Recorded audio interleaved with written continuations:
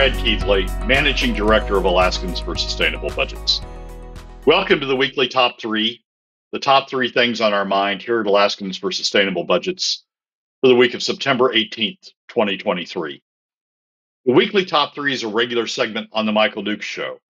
The show broadcasts on both Facebook Live and YouTube Live, as well as via streaming audio from the show's website, weekdays from 6 to 8 a.m. I join Michael weekly in the first hour of Tuesday's show from 6:10 to 7 a.m. for a discussion between the two of us about our 3 issues. We post the podcasts of our discussion following the show on the Alaskans for Sustainable Budgets Facebook, YouTube, SoundCloud, Spotify, and Substack pages.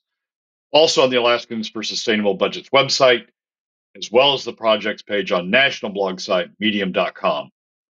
You can find past episodes of the weekly Top 3 also at the same locations. Keep in mind that in addition to these podcasts, during the week, you also can follow and participate in the discussion with us of these and other issues affecting Alaska's fiscal and economic condition by following us on the Alaskans for Sustainable Budgets Facebook page and through our posts on Twitter. This week, our top 3 issues are these. First, we discussed the double standard employed by the Anchorage Daily News editorial board when addressing the issue of fairness in different contexts. Second, we explained the hypocrisy inherent in Senator Cathy Giessel's call for new legislation to address poverty and food insecurity when she, herself, has been a major contributor to both through her push for PFD cuts. And third, with oil prices rising, we discuss how a budget approach used by the legislature last year can be used again this year to prevent a spike in government spending. And now, let's join Michael. Let's dive into this, Brad. We got a lot of interesting topics today, and we're going to start off with a couple of them here. The first two especially.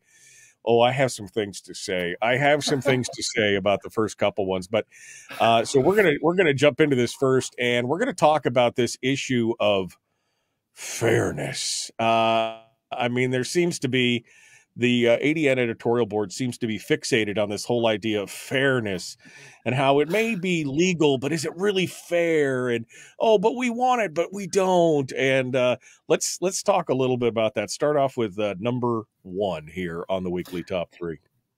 Well, the ADN has an op-ed written by the editorial board, the Binkley Family Blog, this past weekend. And it focuses on the Mancho issue, the roads issue up in Fairbanks, the issue that revolves around having all of these mineral trucks or mine trucks on the roads up in Fairbanks. It focuses in on the construction that's being done to some of the bridges to bolster them to accommodate the trucks, and asks the question, should Kinross, the mine that's going to be using those roads for their trucks, should Kinross be contributing to the costs of those fixes in a way that is similar to, at least in the ADN's mind, is similar to what goes on with Red Dog Mine out in the west, where Red Dog pays a fee to pay off the costs of a road that was built by ADA to accommodate the mine. And the argument that the ADN's making is that this is similar. This is a similar situation. The state is bolstering roads specifically to deal with these trucks, and Kinross should be contributing to the costs. But there's a sentence. I don't mean to get into that issue. That issue has its own nest that builds around it. But there's a paragraph in the middle, 2 sentences actually, in the middle of this piece that just whacked me in the face. Here it is. Kinross and Contango, the other owner, have been scrupulous in making sure their operation is legal. The problem Alaska faces, and the reason why so many interior residents are upset, is that there's a gap between what's legal, which they admit Kinross and Contango are doing. There's a gap between what's legal and what's fair. In such matters, it's the responsibility of the state to work on behalf of its people to make sure their interests and rights are protected. And that sentence just leapt out at the page and whacked me in the face. there's a gap between what's legal and what's fair. Well, it's legal, says the Supreme Court, to take a portion of the PFD, to tax a portion of the PFD. But is that fair? I mean, it taxes middle and lower income Alaska families hugely more heavily than it taxes the top 20%. It's the most regressive tax ever, according to ICER's Professor Matt Berman. It has the largest adverse impact on the overall Alaska economy, according to a 2016 study by ICER that has a baseline that continues to this day. We looked at it a few weeks ago on our landmine column, and the numbers are still support that conclusion. So it's legal for the legislature to ignore the statute and to take a portion of the PFD, to tax a portion of the PFD to pay for state government. But is it fair? Is it in the best interests of Alaska families? Is it in the best interest of the Alaska economy? And in the case of Kinross, the ADN says, in such matters, it's the responsibility of the state to work on behalf of its people to make sure their interests and rights are protected. This is from the ADN. That's a standard that the Binkley family blog proposes. So I don't get it. I don't get it, ADN. I don't get how you decide that. I haven't looked into it. Maybe the Binkley family has some land along the road that's getting impacted by this. But I don't get how you get concerned about the gap between what's legal and what's fair when you're talking about contribution toward the cost of roads, and you're not concerned about it. In fact, you want to stick by the law. The law says that the legislature can tax a portion of the PFD. You want to stick by the law when it involves something that when fairness would adversely impact your ADN Binkley family, your pecuniary, your financial interests. And I think it's just a glaring two standards going on here.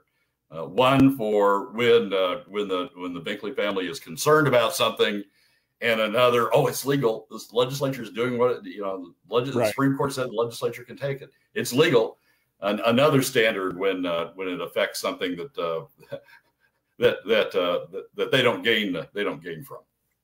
Right. Well, I mean, I love the fact, again, that last sentence where in such matters, it's the responsibility of the state to work on behalf of its people to make sure their interests and rights are protected.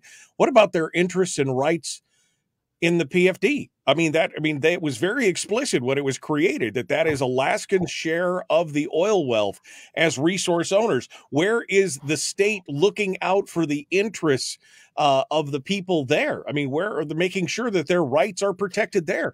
They're not. It is such, it is a boatload of hypocrisy from because this is the same ADN board, by the way, that said, oh yeah, take the PFD because we need that for state services. And, it is what it is. There is such a tremendous amount of, I don't even know how they can, they're contorting themselves in such loops. I don't even know how they can, walk and chew gum at the same time at this point. Well, I don't think they think of it in the same way. I think they think, it's in our interest, the Binkley family's interest, to go ahead and cut the PFD because that way we don't, as a top 20%, top 5%, top 1% family in the state, we don't have to pay taxes.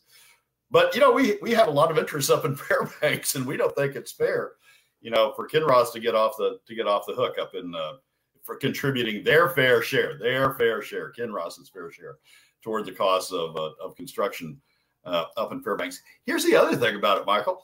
There's no statute. There's nothing on the books that says, and the editorial admits it. There's nothing anywhere on the books that says Kinross ought to contribute, as long as you abide by the state highway laws, which Kinross is doing, and they admit that Kinross is doing. As long as you abide by the existing state highway laws, you don't have to pay for it. Nothing in the statutes, nothing in the regulations indicate otherwise. With the PFD, there's a statute that the legislature has never gotten, 21 plus 11 plus 1, has never gotten enough support to change in the legislature. So we have a statute on the books that's being ignored. We have policy on the books that's being ignored. in the case of the PFD. If you want to talk about fairness, what's the standard of fairness? It ought to be at least the legislation that's on the books. And for the ADN to go out of its way, it's just such a hypocritical sentence in such matters. And maybe I should be reading that in matters where it affects the Binkley family. It is the responsibility of the state to work on behalf of the Binkley family to make sure their interests and rights are protected. Maybe that's the way I ought to be reading it, but it's a hypocritical statement in light of the positions they've taken on the PFD. Well, yeah, especially. And I love how they downplay, and I know you don't want to get necessarily into the man show issue too much, but I love how they downplay the fact that the company has said very clearly that they're paying through the gas tax. Right. I mean, that's what they're saying. They're funding the highway maintenance through the state's fuel tax. And the blog just basically poo-poos that a little bit. But they neglect the fact that each one of these trucks is traveling 240 miles. And I guarantee you these things are not getting 50 miles to the gallon. You know what I mean?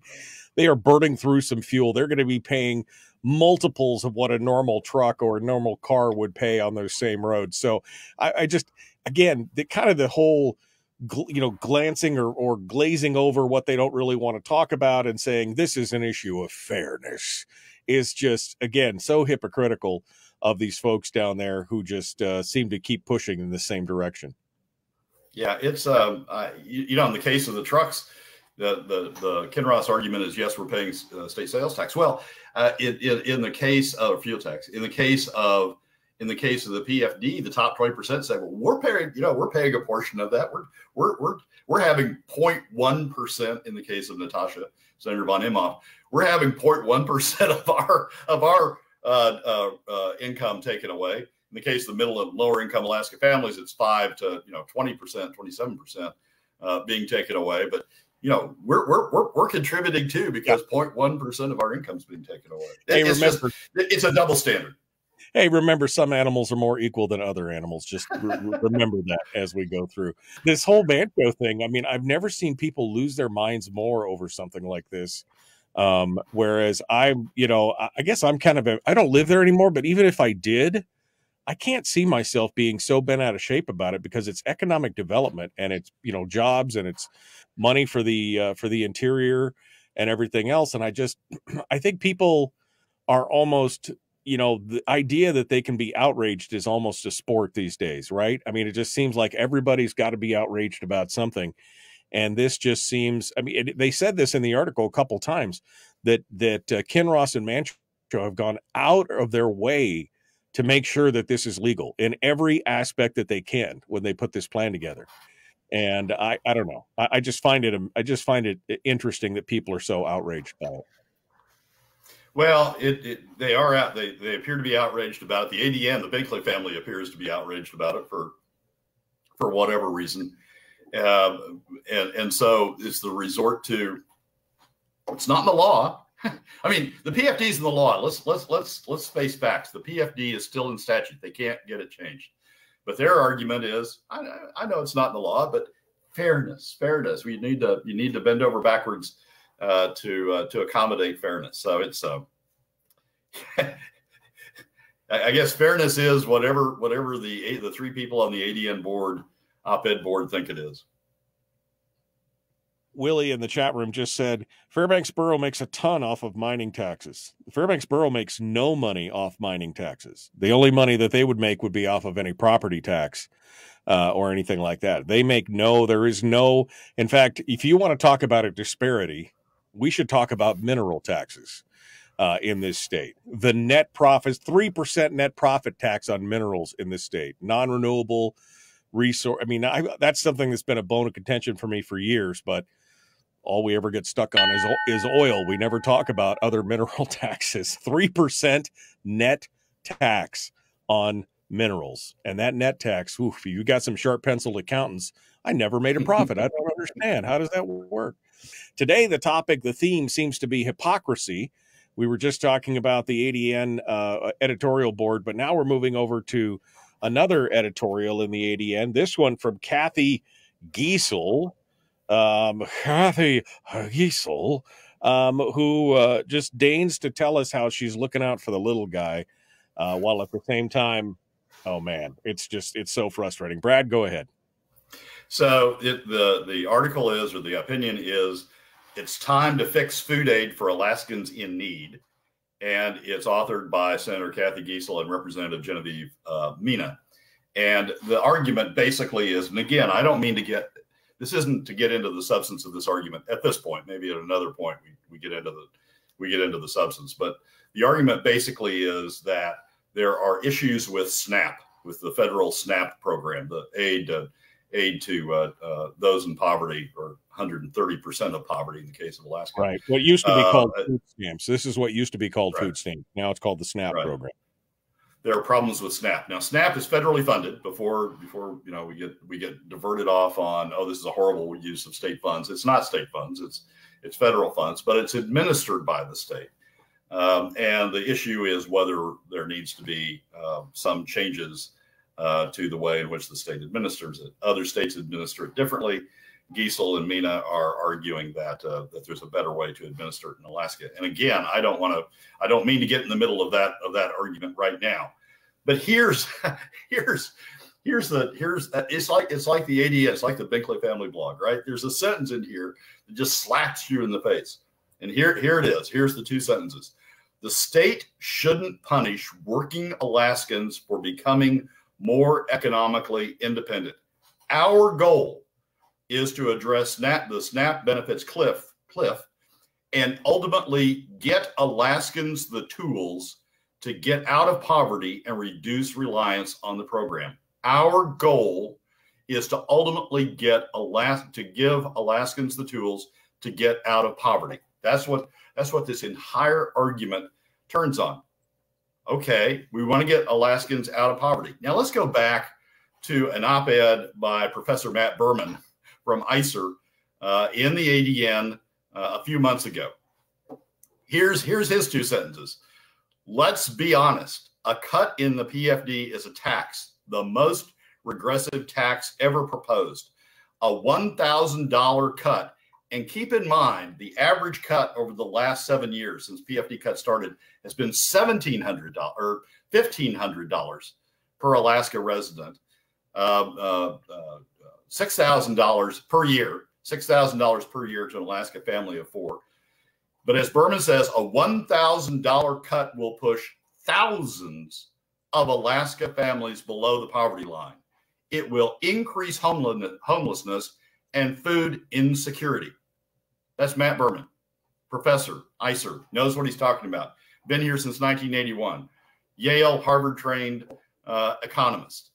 And so you focus on that for a second. All right, $1,000 cut in the PFD will push thousands of families below the poverty line. It will increase homelessness and food insecurity.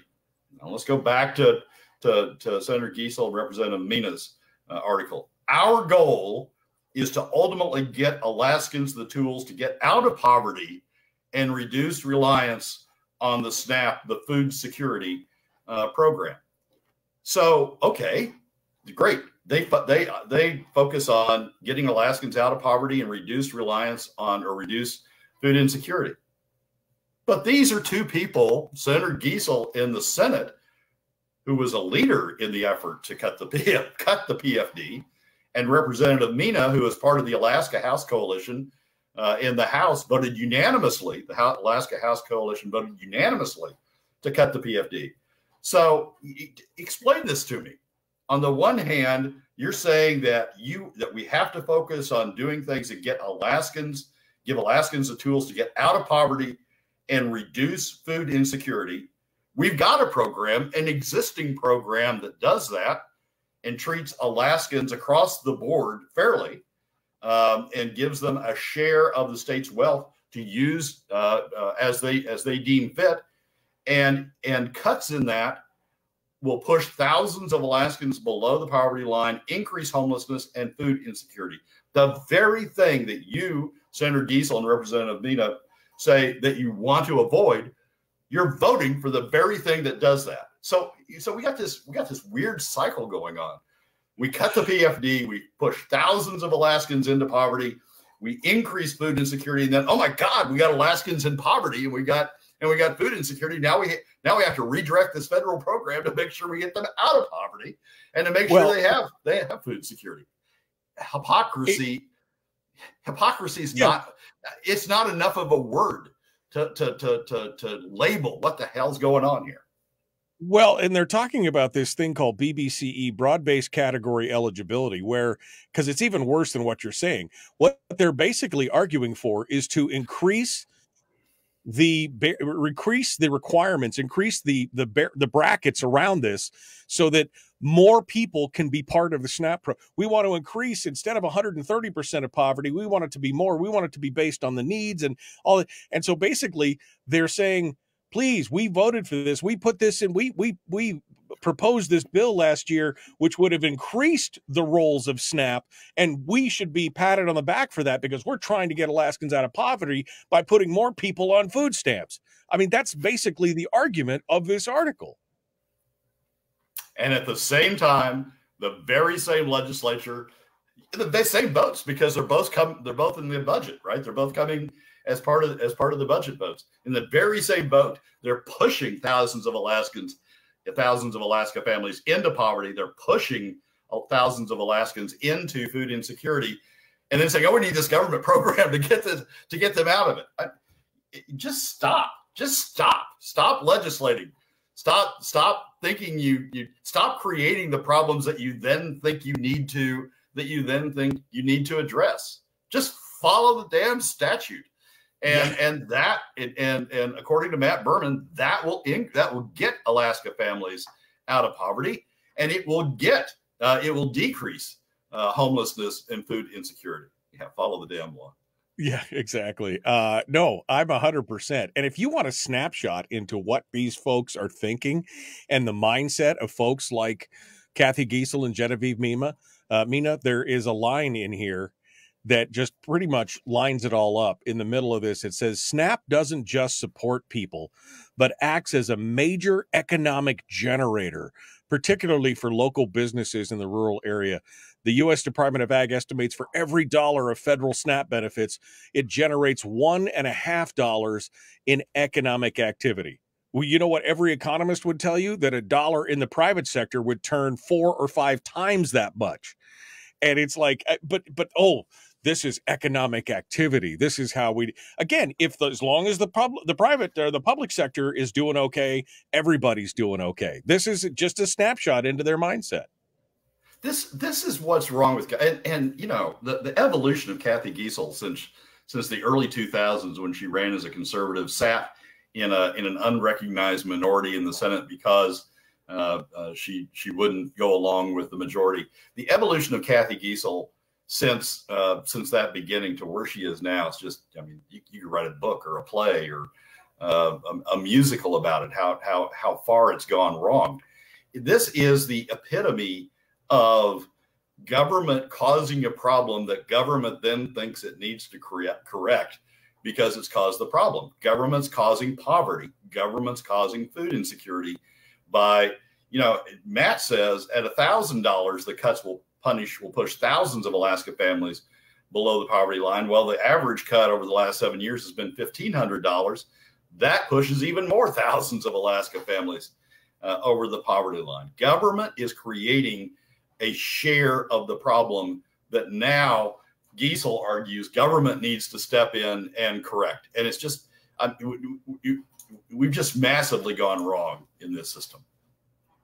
It is totally frustrating, and they do it with a straight face. I mean, that's the worst part, is that they just do it with a straight face, like, oh yeah, no, this is totally reasonable. This totally makes sense. I mean, we create the problem and then we fix the problem, which causes more problems, which we then need to fix. I mean, this is the self-licking ice cream cone, right? I mean, there's definitely the perpetuation of that same idea where they create, and the same thing with Stedman and everybody taking all the money out of the earnings reserve, and now they've created a crisis, and now they need to do, this has become a pattern of, we create the crisis so then we can offer the solution of what we really wanted to do to begin with.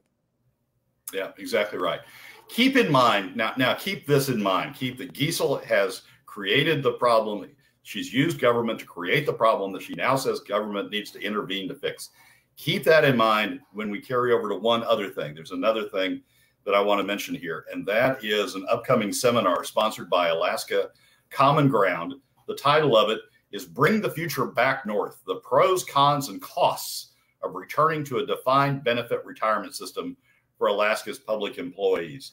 Senator Cathy Giessel and former Representative Chuck Kopp will outline a plan more than 10 years in the making that they believe will stop the bleed of Alaska's youth and skilled public sector workforce out of the state, a return to a defined benefit retirement system for Alaska's public employees. Keep in mind, Giessel's the one on the SNAP side that's helped create the problem through PFD cuts, and now she thinks government needs to intervene to protect it. She's not stopping at SNAP benefits. Now she wants to go back to defined benefits on the state side. So when we talk and whose costs, I mean, interestingly, this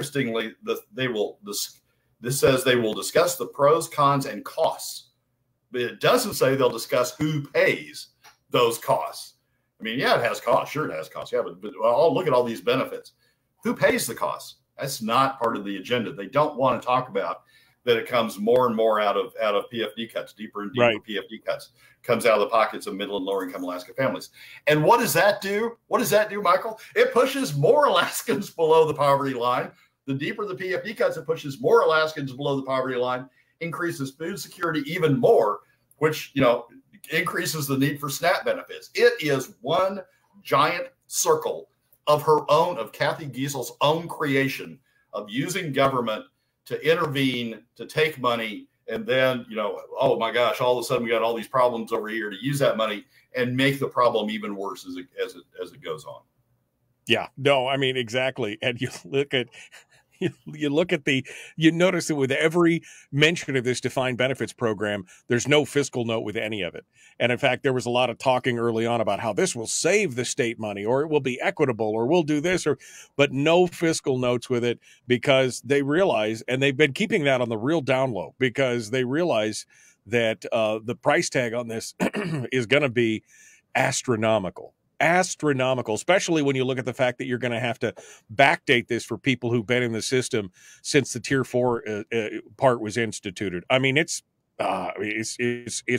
is insane to even consider this at this point. Well, yeah, and it necessarily increases costs, right? I mean, the reason we're doing this is because we don't think the market, the investment in a defined contribution plan, they don't think the return that the retirees are going to have out of a defined contribution plan is enough to provide for the retirement. So they want to set a state guarantee. That's all the defined benefits plan is. It's a state guarantee of a certain return. If you had comfort that the returns the individuals were going to get was the same as what you were going to get as the state guaranteed, you wouldn't have a defined benefit plan. You would stick with a defined contribution plan.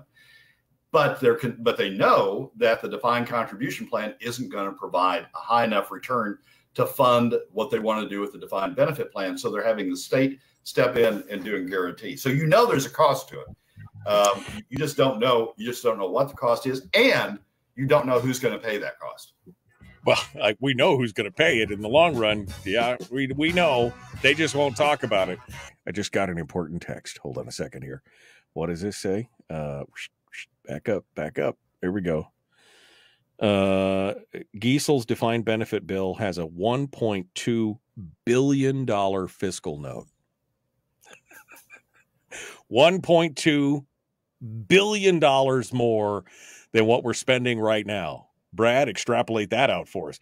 What does $1.2 billion look like in the next 5 years, a year?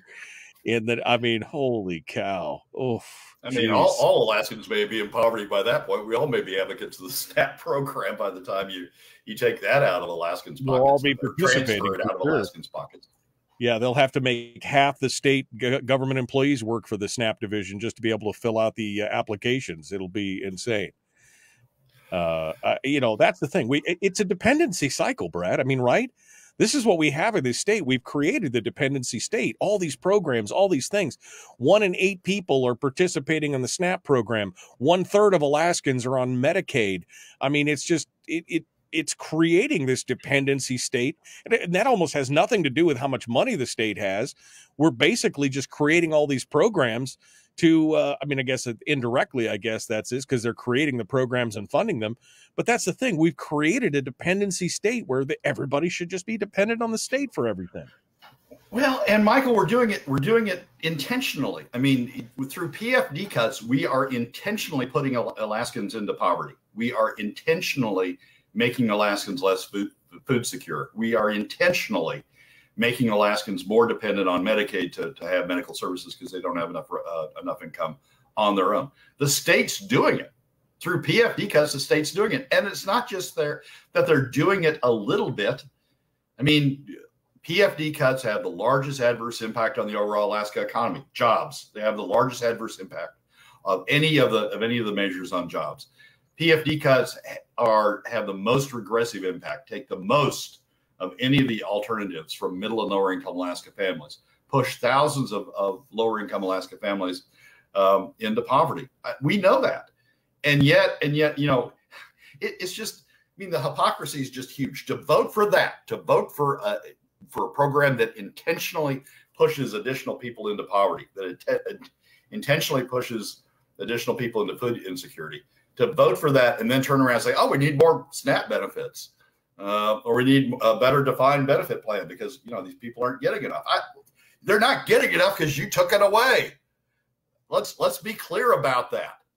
Alaska had a program that increases income, increases wealth to middle and lower income Alaska families, increases jobs in Alaska.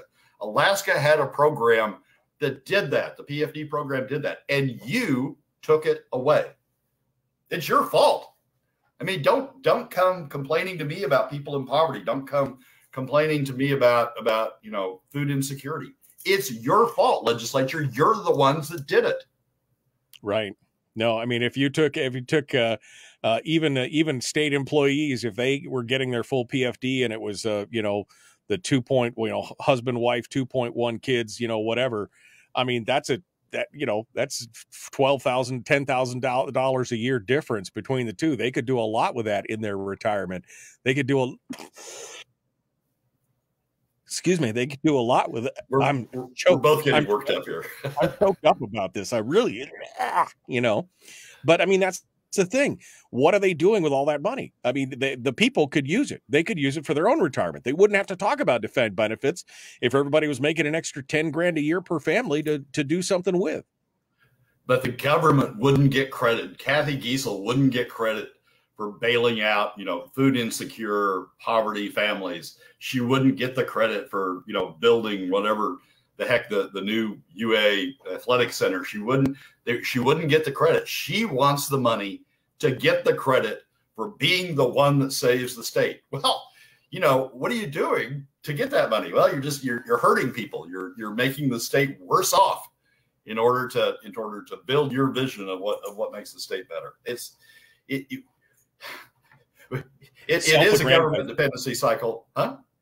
Self-aggrandizement. That's really what it comes back to, right? I mean, look at me. Look at what I did. I created the problem. Now I've solved the problem. Aren't I your hero? I've created the problem. I've solved the problem. But in solving the problem, I've created a bigger problem. And now I have to go solve the bigger problem, which will create an even bigger problem because you have to cut PFD more to fund it because you're not willing to pay for it yourself, Cathy Giessel. You top 20% family, you're not willing to pay for it yourself. You have to, you know, take more, create more poverty, create more food insecurity, and then, oh gosh, I got to go save that. It's just, the loop that we're in, you know, doom loop, I guess is the phrase that comes immediately to mind. The weekly top three continues. We're down to the final one, the number 3 of the weekly top 3.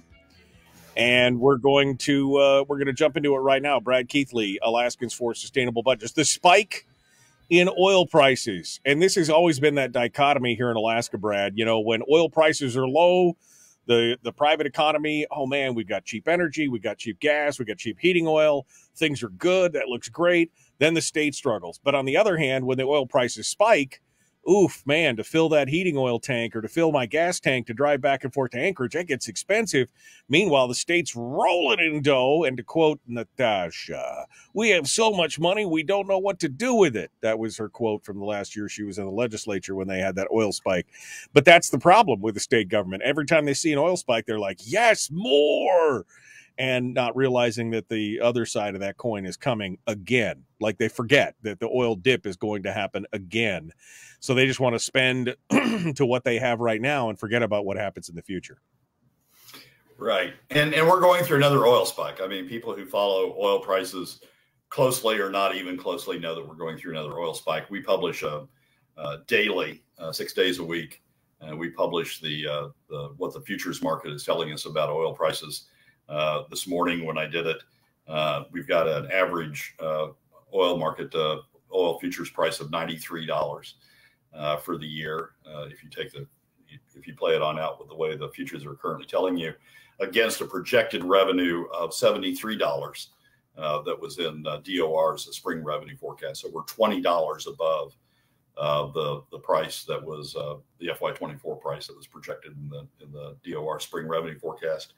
When you look at FY25, the fiscal year the legislature will be dealing with when they come back into session next year, the futures market tells us right now that the FY25 price is going to be somewhere in the neighborhood of $87 against a projection in the DOR spring revenue forecast of $70. So we're $17 above the DOR projection, and those are billions of dollars. The difference between 93 and 73 is about $1.4 billion for FY24, and the difference in between $70 and $87 in FY25 is about $1 billion in additional revenue. The landfields column on Sunday said Alaska North Slope crude has been over $90 since September. The last time it was above $96 was last November.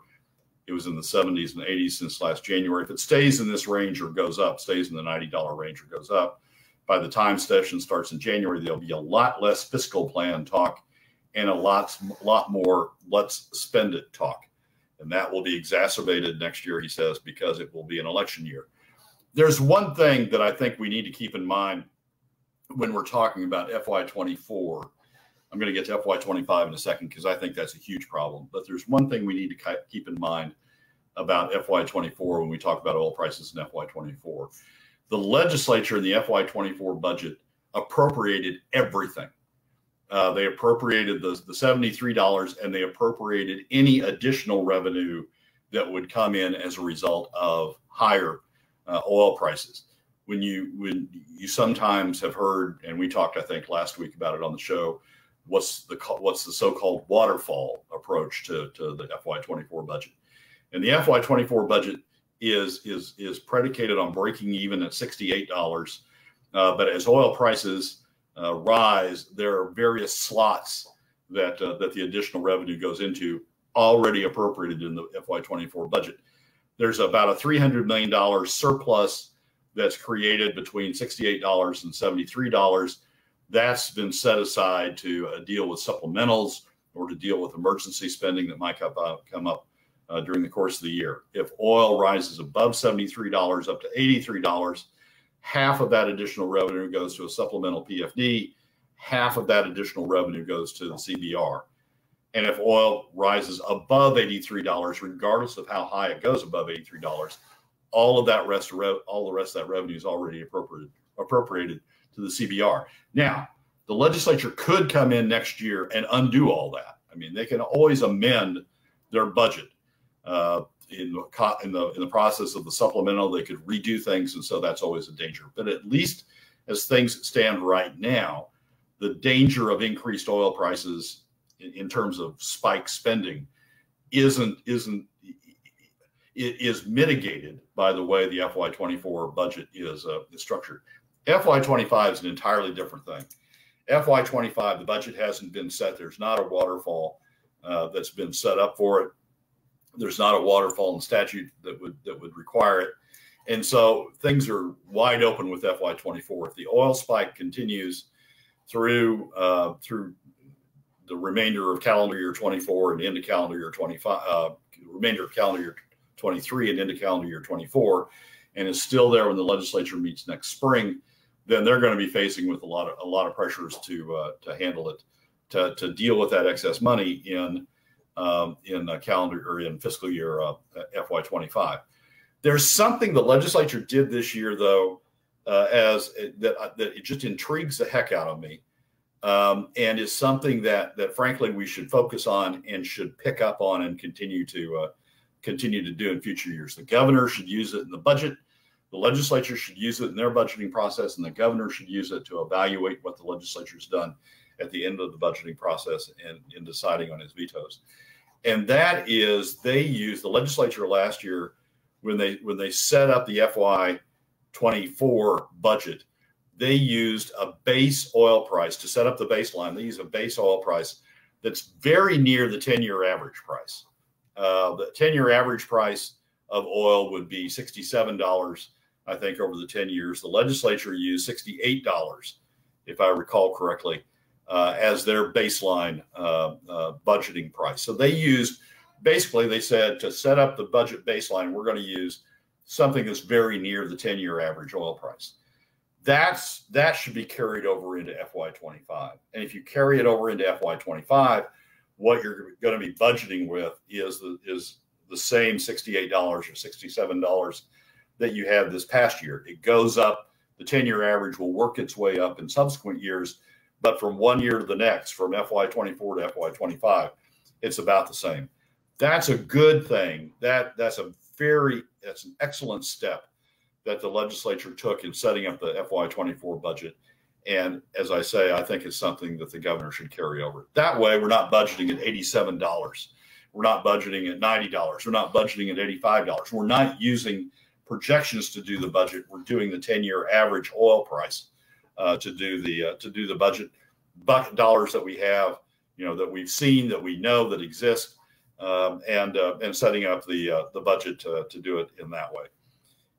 I wrote a column about this last week's Friday column in the Alaska Landmine is focused on using that 10-year average in the budgeting cycle and has all of the numbers that flow out of that. But I think that's an excellent thing, and it's the thing that the governor has control of. There's no statute that says, there's no rule that says that you have to use an oil price projection to set your. The governor can step in and say, look, it's much more prudent to use the 10-year average like we did last year. We're going to use the precedent from last year. We're going to use that 10-year average and set it up for the legislature to do the same thing they did last year, and use the 10-year average as the. And this is the argument that we've had in the Charter of Changes, that we need to change the funding. We need to change the way that we factor the budget. And I've argued that, especially with something that's as volatile as oil, you can only look at that average of past projections. I said 5 years because that matched the PFD, but a 10-year one is even better because it gives you a larger snapshot. And you should. I mean, we shouldn't do this pie in the sky, Sean Parnell, $115 a barrel oil when oil's sitting at 87 or whatever. I mean, that's the same kind of thing. This just seems like common sense, but nobody has standardized it. It just seems like it comes up every now and then and it doesn't go. You got about 90 seconds. Well, nobody standardized it, but they did it last year. So all the governor has to say and all the legislature has to say is we did it last year. It worked well. It prevented us from doing fly-up spending at a time of increasing oil prices. We're going to do it again this year and start setting the precedent going forward to keep that process in place. The governor can do it. There's nothing that prevents him to do it. So one of the first evaluations of the governor is going to be, did you budget prudently by using the 10-year average? Right. What are the chances? Not good. I mean, they might do it. To me, this just, again, it just seems like a no-brainer. If you have this volatile income based on oil prices that are, subject to the market's whims, why wouldn't you look at it from a perspective of, what have we gotten for the last, however many years? That just seems to make sense. But maybe it's too much sense at this point, and maybe it puts too many guardrails on them to allow them to spend what they want to spend. It has the advantage also in the future to allow us to stabilize spending during periods when oil prices dive. I mean, the key is that you build up reserves when you're using the 10-year average and oil prices spike. You use those years to build up reserves, and then you have those reserves in years in which oil prices dive, and you're spending. You want to keep spending fairly consistent with what you've done in the past, so you don't have to raise taxes, or you don't have to cut PFDs, or you don't have to do a variety or drastically cut programs, which is what triggered the pushback in 2019. You want to have that sort of consistency in spending. Any business wants to have that sort of consistency in spending, and using the 10-year average allows you to do that. You don't spend it all at once. You're not like a kid in a candy store and say, "Oh, I got 25 cents in my pocket. Let me go spend all that." At least when I was growing up, it was 25 cents. Maybe probably you're showing your age. Showing your age. But it has. I mean, using that average has the advantage of building reserves during periods when oil prices are high, and having reserves to support spending when oil prices are low, and allows you to level out. I mean, it's excellent fiscal policy from the standpoint of fiscal policy. The drawback is that Click Bishop can't spend on all the capital projects he wants to spend on when oil prices spike. Cathy Giessel can't start all these new programs she wants to start when oil prices spike. It deprives the legislature who is lucky enough to be in place when oil prices spike. It deprives them of the ability to spread all the goodies all around. That's the only downside to it. I mean, that's the only downside to using the average. It deprives the legislature that happens to be in place at the time of spreading goodies. But from a intergenerational standpoint, it's great fiscal policy. I mean, Alaska's oil wealth belongs to all Alaska generations, not just the generation that happens to be in the state at the time that oil prices spike. Yeah.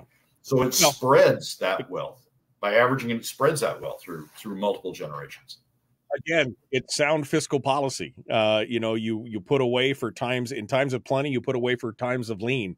And instead, in this place, it's like we eat everything, including we eat the plates and everything else at the feast. And then we're starving later on. We ate everything when it was a feast. And when it's famine, we look to the people to take more money. Donna mentions that HB 194. I'm going to have to reload the thing here. Donna says, I can't show the comment. HB 194 requires a 10-year average oil price for budget reserve. So HB 1. So Representative Carpenter is trying to address that to say, here it is. Here's the 10-year average oil price. That makes sense. It does make sense. And here's the key. Here's the key to it. The key is the legislature did it last year. Now, whether all of them realized that was what they were doing, that they were actually using the 10-year average price for the budget, that's probably an open question. But they did it last year. They did it. We have precedent. We have a situation in which they did it.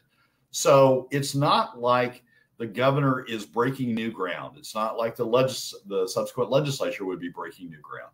It's simply saying, hey, we came up with a great idea last year. Let's continue to roll with it. And if Representative Carpenter's bill passes, all the better. Of course, it's a statute, and statutes can be ignored. But all the better to have that down as policy. There's nothing that prevents it. There's no statute now that says thou shalt use projected oil prices as the basis for your budget. And so, we're dealing in a situation in which the governor can start fresh. I will say this. It's going to be one of the criteria that we use to measure whether the governor is remaining fiscally responsible, whether the governor's whether the governor's trying to return. How do I phrase this? Whether the governor's trying to return to being fiscally responsible. It will, if he uses the 10-year average, that's a plus in his corner. If he continues as he and prior governors have done in prior budgeting, to use whatever the spot price is at the moment, then that's a problem. But it's the opportunity is there by reason of what the legislature did last session. Brad Keithley, Alaskans for Sustainable Budgets. This is a problem. But again, we'll be watching to see how the governor reacts and how what the overall look is when it's all said and done. But to me, this just makes sense, and I don't know why we're not doing it already. All right, Brad. Well, safe travels. Thank you for coming on board. We look forward to seeing you again next week. And anything new happens in between now and then, make sure to reach out to us and let us know. I will, Michael. Thanks for having me, and I look forward to catching up with you next week. You bet. I appreciate it. Thank you for being part of it today. Well, that's a wrap for another week's edition of the Weekly Top 3 from Alaskans for Sustainable Budgets. Thank you again for joining us. Remember that you can find past episodes on our YouTube, SoundCloud, Spotify, and Substack pages, and keep track of us during the week on Facebook and Twitter. This has been Brad Keithley, Managing Director of Alaskans for Sustainable Budgets. We look forward to you joining us again next week on the Weekly Top 3.